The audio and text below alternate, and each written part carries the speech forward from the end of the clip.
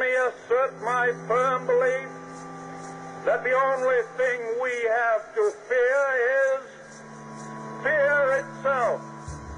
David L. Robbins joins us today to discuss his new World War II-era thriller, The Assassin's Gallery. This amazingly authentic novel of espionage and politics keeps us speeding through the pages. The Assassin's Gallery is the ultimate historical what-if. What if FDR was assassinated? What if there was an immense cover-up? Were the what-ifs your entree to the story? The Assassin's Gallery was born in the notion that any time a president dies in office, there is naturally suspicion of foul play. Franklin Roosevelt died on April 12, 1945. The diagnosis, of course, was hardening of the arteries, and he threw an embolism, a brain embolism. But what if Roosevelt had not died of natural causes? What if there were, in fact, foul play? The Assassin's Gallery was born in that notion, so what I did was I took the exact schedule of Roosevelt from January 1, 45 to the day he died on April 12th. I researched where he was, what he ate, whose company he was in, where and how he traveled. Every single minute of his day was detailed by White House usher logs. I changed nothing.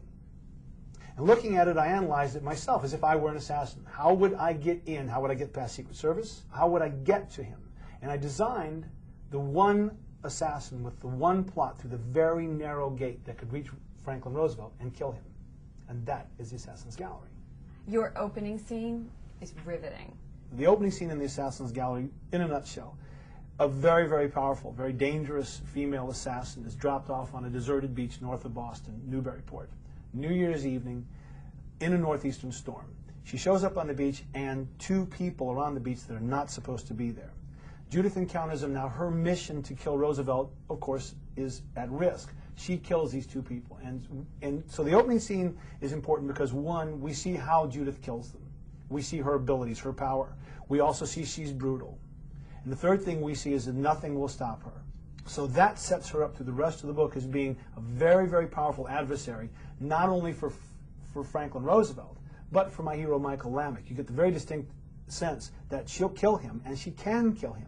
And that sets up a real good imbalance because my villain is far more powerful than my hero. Why did you choose a history professor to be the only hope for America? Lamech is the reluctant hero. And so I'm really drawn into the everyman characteristics of just a cat who teaches school. Now, his expertise is assassination, and he applies assassinations to his discipline of political science. And he's drawn in through his knowledge of assassinations throughout history. You make history a character in itself. Is this hard to do? One of the first things you do when you do a work of history like this is you want to know the times. You want to know the context of the story. The story, of course, is important, but you want to know when and where it's set.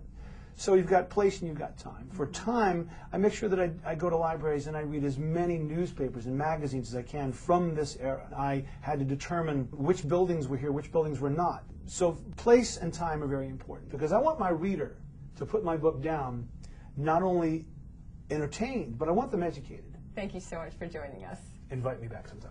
Absolutely. Thank you. David L. Robbins' novel, The Assassin's Gallery, is a history-filled and action-packed thriller. A story as intelligent as it is enthralling. Get your copy today.